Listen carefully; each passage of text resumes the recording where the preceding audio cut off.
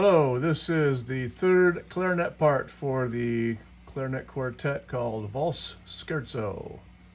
Be sure to observe your dynamic markings as well as all of your articulations in this song as you practice. Bring out the solo parts. Make sure those are heard above the ensemble. You can slow the tempo down while you practice in the bottom right-hand corner of the YouTube screen. Also check out the video with all four parts played together. Good luck.